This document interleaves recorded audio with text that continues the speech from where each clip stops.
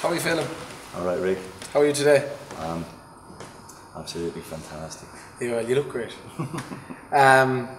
You're in Once the Musical with me. Mm-hmm. You play Billy. Yeah. You play Billy like a monster. Are you enjoying being in the Olympia Theatre? Yeah, yeah, absolutely. I think that was one of the biggest things about that struck me when we actually got it out of the rehearsal room, was just how kind of amazing the theatre is, the Olympia is, because it's beautiful, but it's kind of a little bit daunting. This whole three-tiered kind of theatre thing is quite like full on, isn't it? Yeah, it is. But it's amazing, absolutely gorgeous. And are you enjoying the experience of the show? And oh God, I mean, I'm having a ball. I'm having an absolute ball, and you know, there was a lot to learn in 4 weeks.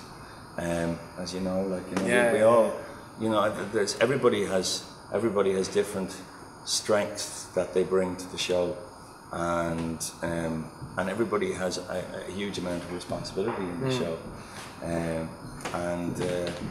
so we've all been kind of kept on our toes, and I think that was coming in here, was the transition from the sort of the safety of the rehearsal room, and then coming here where it's all kind of sets all around you, and it kind of works in a way that's beautiful, because it's almost like the angle, the dress circle kind of comes around onto the stage and comes around and back again out into the auditorium. I met Bob Crowley on the opening night, who designed the set, and I was just saying to him just how beautiful it was.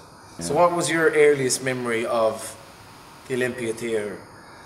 I think the Dubliners, because my dad was a member of the Dubliners, and they sort of made the Olympia their unofficial home once a year. They stopped kind of doing regular pub gigs around the place in favour of doing one big concert every year. So they do like a week at the Olympia, and they pack it out for like 4 days or a week or whatever.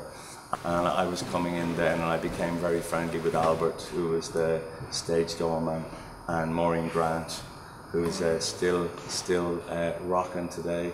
Maureen runs Maureen's Bar at the back of the stalls. So it was funny when we came in here. I was a little bit sort of nervous because I'd never played the Olympia before, and standing on the stage that my father would have stood on the first preview was a big deal, and I got quite emotional that night actually, because it was.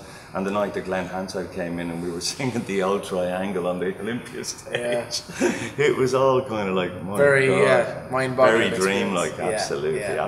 And it is a kind of, I mean, I know it's cliched, but it is a kind of a dream come true, and it couldn't happen in a better show with a better company of people. Oh, that's great. We're building a nice little family out of it now, so we're all good. And are you looking forward to the show tonight? I am, big time. I mean, it's a kind of show that you kind of have to gear yourself up for, because it's quite a big show, and you know, you have to come at it with a certain energy, and then once you commit with that energy from the beginning, then the show kind of takes over, and you relax into it, I find. Yeah.